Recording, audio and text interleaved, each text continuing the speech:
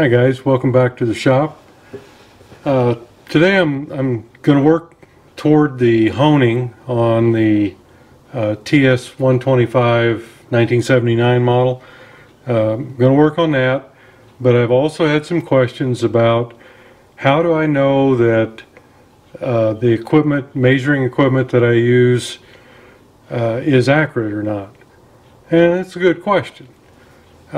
I'm not going to go into reading micrometers or depth gauges or dial bore gauges or any of that stuff. There's a lot of better videos on YouTube for that.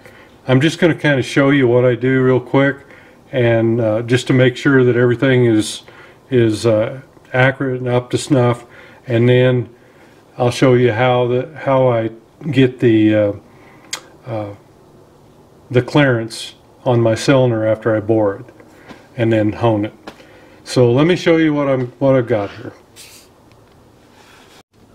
Okay, it all kind of starts with the micrometer. This is what I do anyway. I'm sure there's other ways to do it, but the first thing I do is I just verify that my micrometer is set up properly, and I do that with a standard. This is a 2 to 3 inch micrometer, and I put the standard in here and run it up until I contact both, right like that. And then I've got a clicker here on the end. You can hear it. That's supposed to tell you that you've got it tight enough. That's it. And then you take a look at the reading here to make sure that the lines are zeroed out. And this one is. Everything's good. So I know when I start out that my micrometer is set up properly.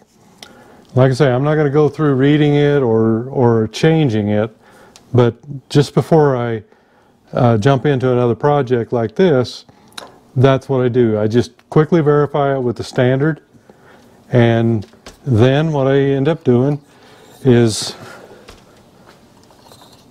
I go ahead and measure my piston. Everything while I'm boring is based off the piston. Make sure it's clean, and make sure that your contact points there are clean.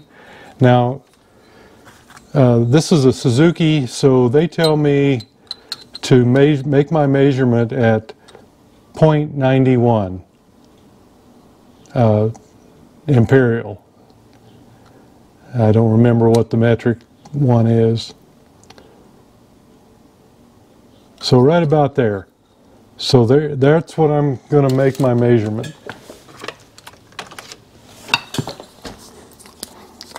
It doesn't have to be perfect. You just have to try to do it the best you can. So right there.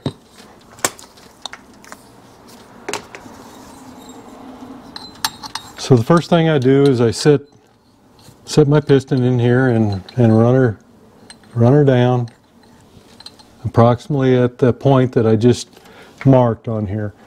And then you just get a feel for it. And you have to develop your own feel, and once you've done this a while, then you can trust that feel. Okay? So the reading I'm getting here on this brand new, this is a second over 1 millimeter, is 2.2425. Okay, now I go to my next thing. I've got to move you over or move the equipment over. I'll do one or the other. Okay, the next thing I do is I set this is a Sunnen gauge, and it's got it's a little unique to most of them out there, is that it has a micrometer base here. This is what they call the nest. This right here, this is where you can't see the whole tool because it's up here out of view, but you've got different rods and whatnot for your different diameters. And currently I'm reading, I've got a 2-inch rod in here that I know it's longer than that, but this is the 2-inch rod. So I set, actually I probably ought to go back just a little bit further.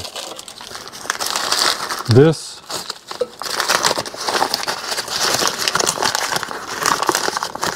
is the standard for the dial bore gauge. And you set it up according to the criteria. You put it in here to measure, you line up the 2 arrows, and you're supposed to end up with this reading that's on the standard here. So that way you know your gauge is right. Everything is calibrated as it should be before you start anything else. Then, once you know that your dial bore gauge is calibrated, then you come over and you dial in on the micrometer here the exact size that you got with the piston. So I've got 2 inches, 2.425 dialed in. So then I come over and set up my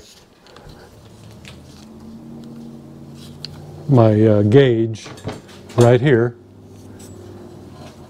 and adjust it down here until I'm zeroed out right here. So this is telling me, I'm setting it up for exactly that size. Now, since I'm zeroed out and I've got the diameter of the piston, now what I'm looking for is the clearance, otherwise the clearance between the piston and the cylinder. So at that point, all I have to do is run the bore gauge up and down in the cylinder, and I'll show you how we do that here in a minute, and that will give me the size that it is over the piston size. Okay, because you got to remember that the piston size is what I have calibrated into the gauge. Okay, get that out of my way, and now I can look at the cylinder itself. I started honing this last night, but I have not finished it. So I'll show you where I'm at now.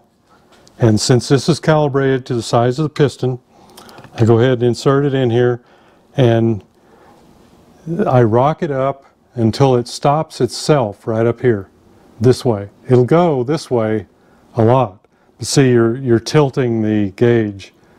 So you raise it up until it stops moving. And I'm setting at about 7. So that's telling me I'm on the plus side of the 0. It's telling me that the hole that I'm measuring is 7 thousandths bigger than the piston size that I calibrated into the gauge. And then we go the other way.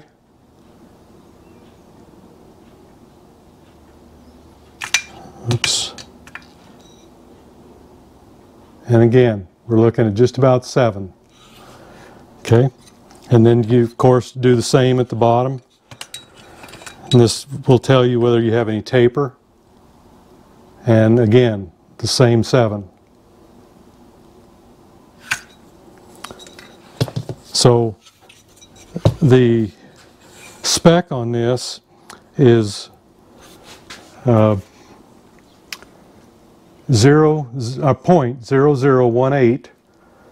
to 0.0021. So we're shooting for just about 2 thousandths between the piston and the cylinder. So what I'm going to do now is I'm going to go back over to the honing machine, and we'll finish out the hone. But that's how we calibrate it, how we know we're doing the right thing, and how to read it. And right now we've got about half the distance. Now, not even that. We want about 2, and we're setting right at 7. So we've got a little ways to go yet. Okay, we're back over at the honing machine.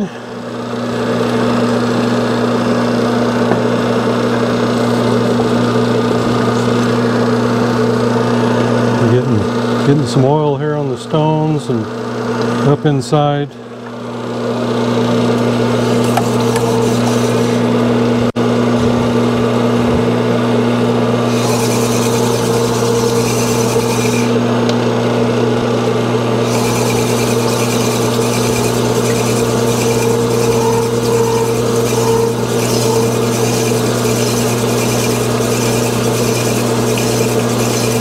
You stop and periodically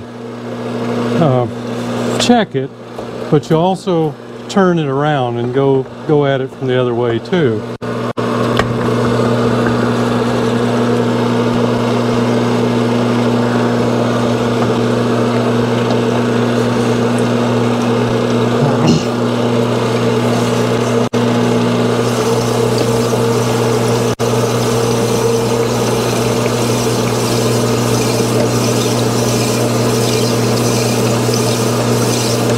This is pretty messy. I usually get it all over me. And the wife says, "What's that smell?"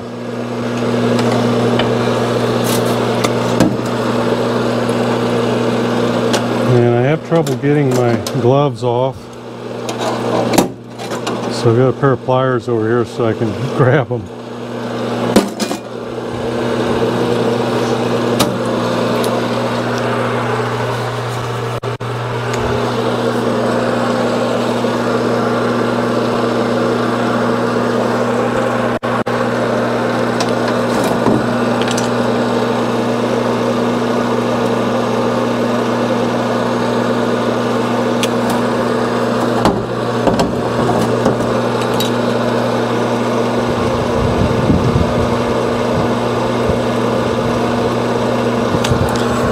Haven't made much change yet.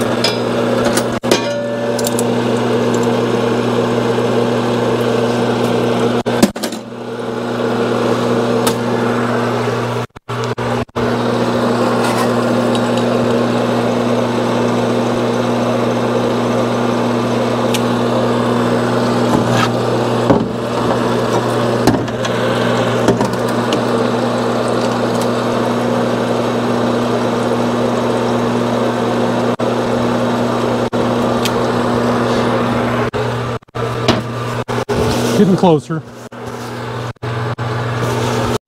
Okay guys, I need to explain something here. When I was putting the this video together, I noticed that I kept saying we were going to go for between 18 and 20, and actually it was between 0018 and 002 or 2000s. And I just need to clarify because I was saying 2000s and at the same time I was saying we had 7. And what it is I just was saying we were at 7 and it's actually 7 10,000ths. Otherwise, this is 1,000ths, 1 is, and this is 2, that's 2,000ths. So when I was saying we were at 7, we were at 7 10,000ths. It's good in my mind, but I'm sure that you got some people shaking their heads out there. So I just wanted to go over that again and just let you know that our actual setup is about 2,000ths. That's where we're going. And it may be a little bit less, it may be a little bit more, but that's our target. And when I'm looking at that, I'm just saying 7, 8, 9, whatever, and then 1. But I just wanted to clarify that because I know I probably got some people shaking their head out there. Okay, after that being said, I just want to run you through what we ended up with here. And we're at about 18. And turn this 90 degrees. And we're about 18.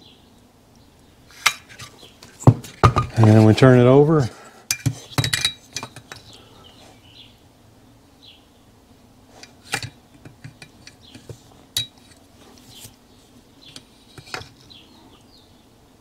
And that's actually about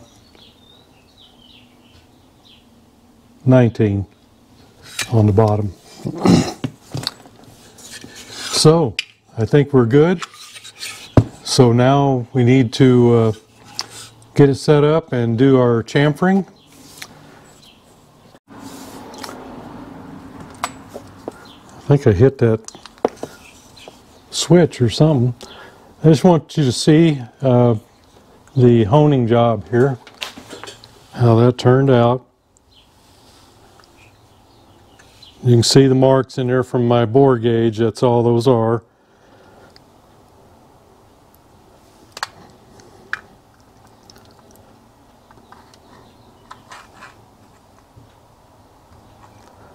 It's okay. So our next step on this is going to be the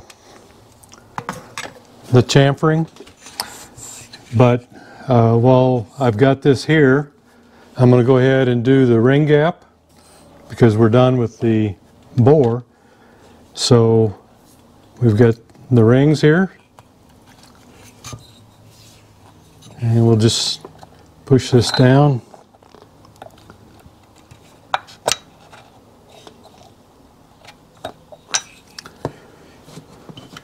And give it a check.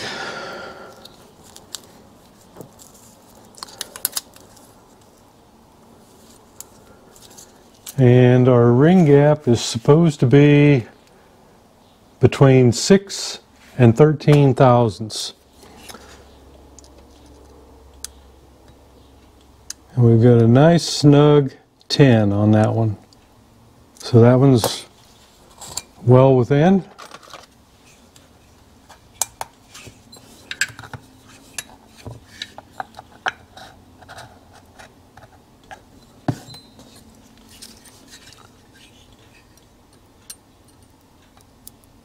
And same thing right there. Nice snug 10. So we're not going to have to do any filing on those. So I've got to make a modification to my holding stand for this Suzuki cylinder. So I'll get that done and then we'll go through the chamfering. I probably won't show all that, but I'll show part of it. Okay guys, it's pretty close quarters here, so you're probably not going to be able to see much while I'm actually doing it, so I'm just going to kind of give you a view of inside the cylinder here.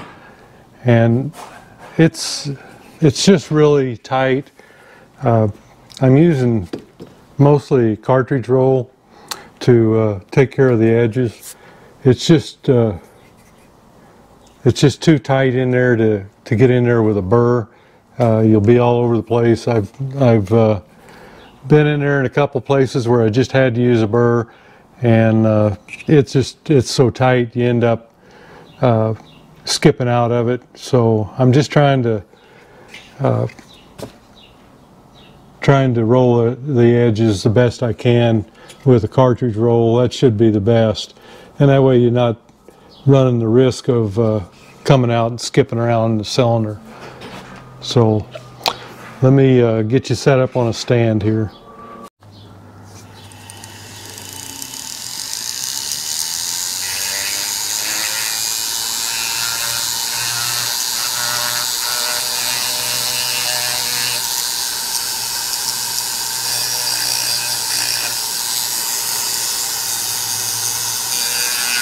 You don't have to do much. All you gotta do is take care of that sharp edge. And believe me, the cartridge roll is the best way to do it. And you're not trying to hold on to your tool all the time like you are when you're trying to port.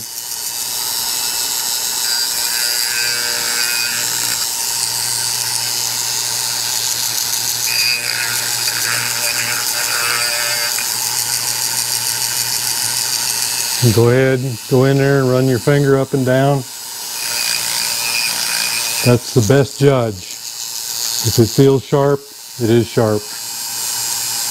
And you need to take care of it, or you'll have a ring break because of it.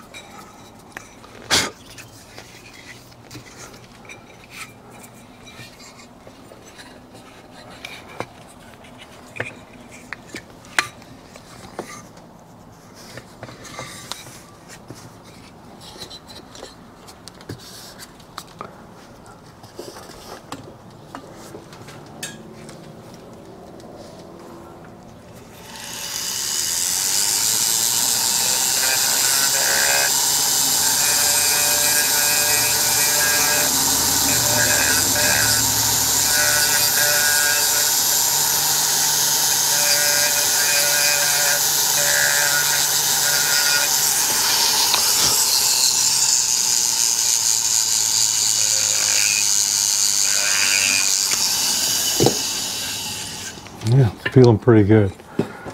And another thing is to make sure that you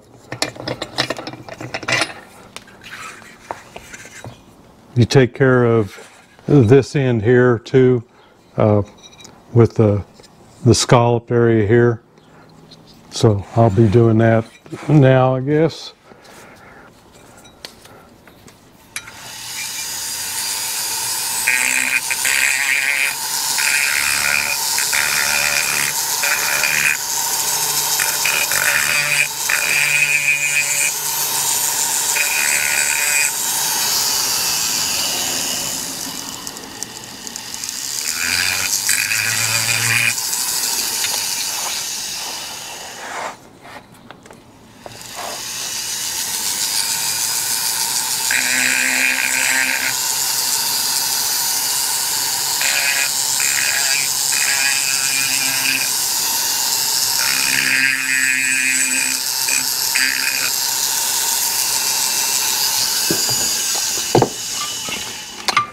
And then be sure to take care of the top part here.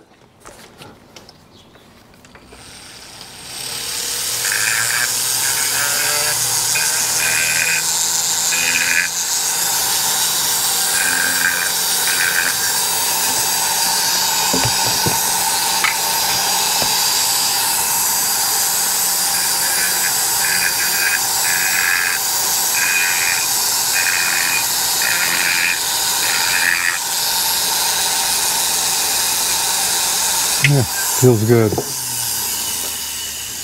Doesn't take much. Just be careful.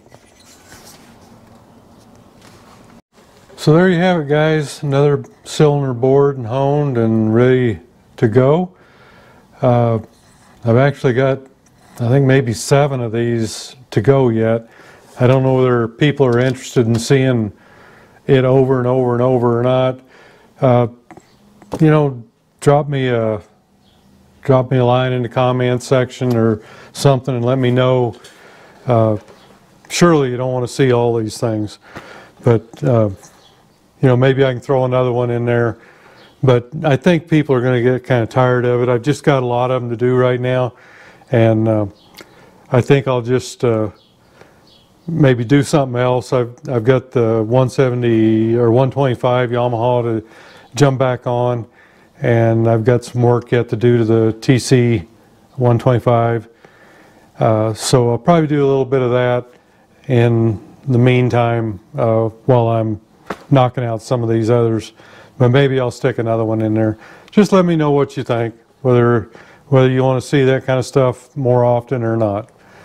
Anyhow, thanks for going along on the ride, and we'll see you next video.